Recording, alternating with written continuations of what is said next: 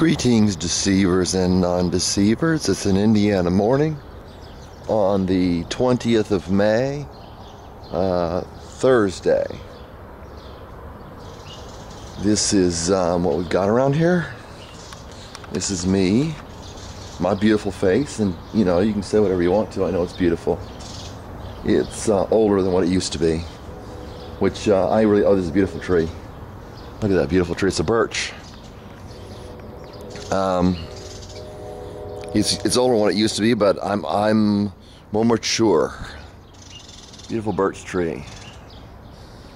And the white bark. I believe that's a birch. Beautiful. The apartments I live around.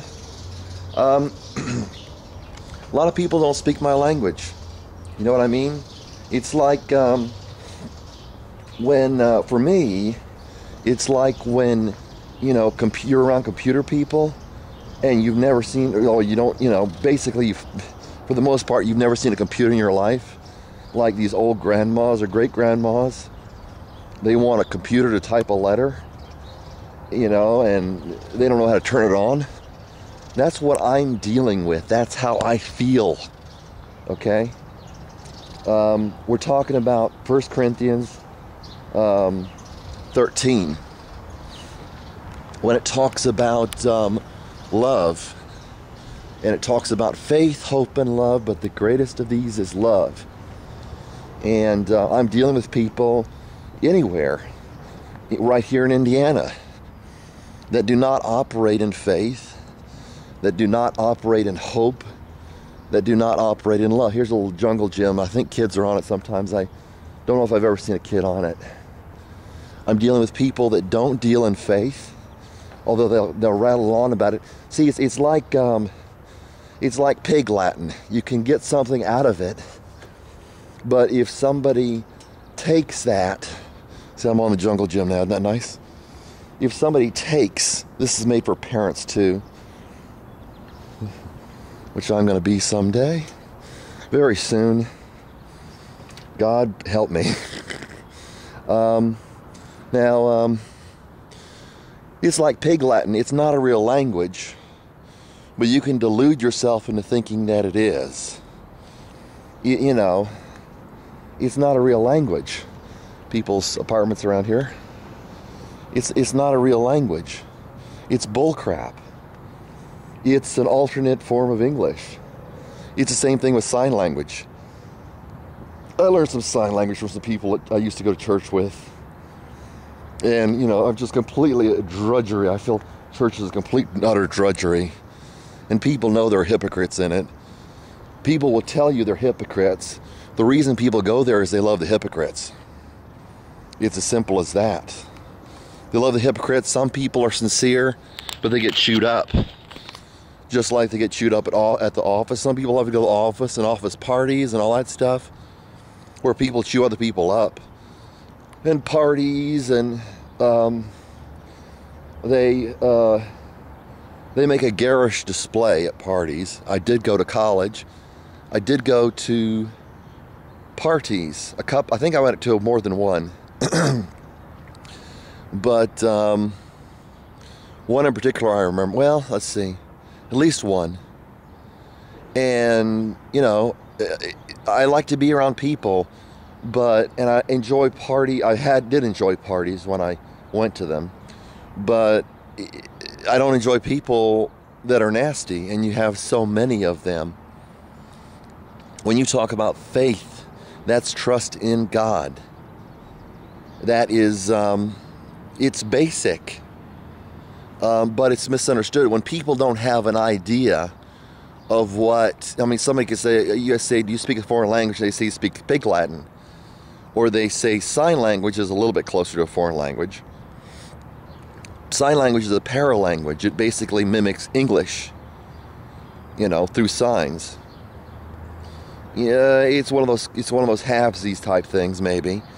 But pig Latin's not a real language. When you say you speak a foreign language and you say you speak pig Latin, you know, that ain't a foreign that is not a foreign language.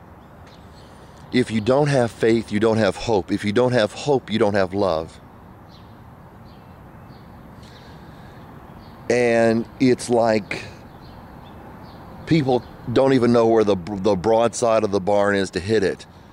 I appreciate people that can hit a broadside of a barn, but when somebody goes up to something that's not a broadside of the barn, not a broadside of the barn, and calls it a broadside of the barn, or calls it a barn, it's pointless without the terminology being understood. You know, it's the same thing. You hear people sometimes use words that they don't know what the word means. I even heard somebody, they were talking and they said some stuff and they said, I don't even know what I said. You know, it's the same thing with the language of faith, you know, with what God is, with love. You cannot explain it to somebody who, their apartment's on the other side too. You cannot explain it to somebody who has no comprehension of even what you're talking about. It's like this jungle gym here. If you'd never seen a jungle gym and everybody was talking about it, you could start talking about a jungle gym. But you'd be lying. You'd be a hypocrite.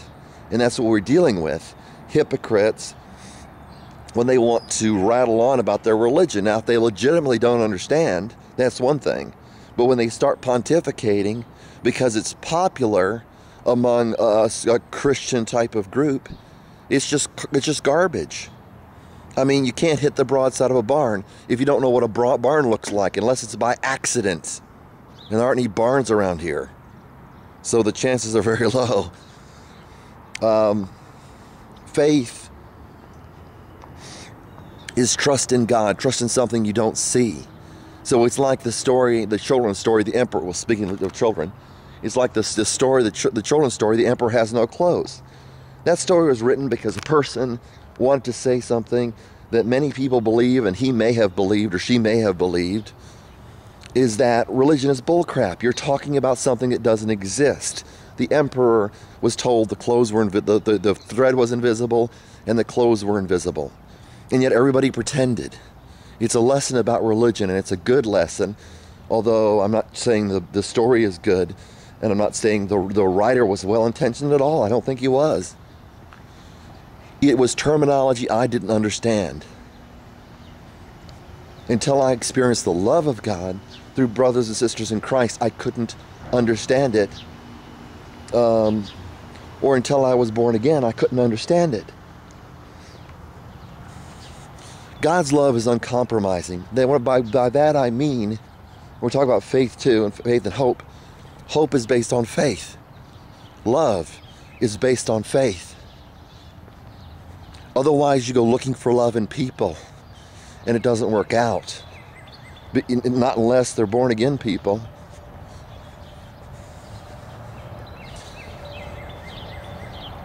Love is a concept. God's love is a concept the world does not understand. It has no concept of what we're even talking about, because their love is not our love. God's love is uncompromising. By that I mean, it doesn't matter what you do. As long as you're sticking with God, it doesn't matter what you do. It really, really doesn't. And we categorize people by certain sins. You know, people will say we all sin, but then they say, well, so-and-so did that. That is exactly the opposite of love. When somebody says, you know, if you do this, I'll love you, or if you do this, I'll like you, that is the opposite of God's love. So, oh, there's another beautiful tree.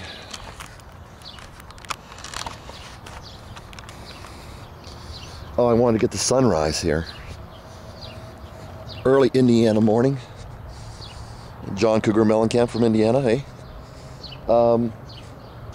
And it takes a while for a Christian to be able to teach, which reminds me of the young on YouTube that don't know. First of all, they don't even know God. You know, Paul once wrote and he said, some of you have no knowledge of God. I say, and he had to actually say it, I say this to your shame.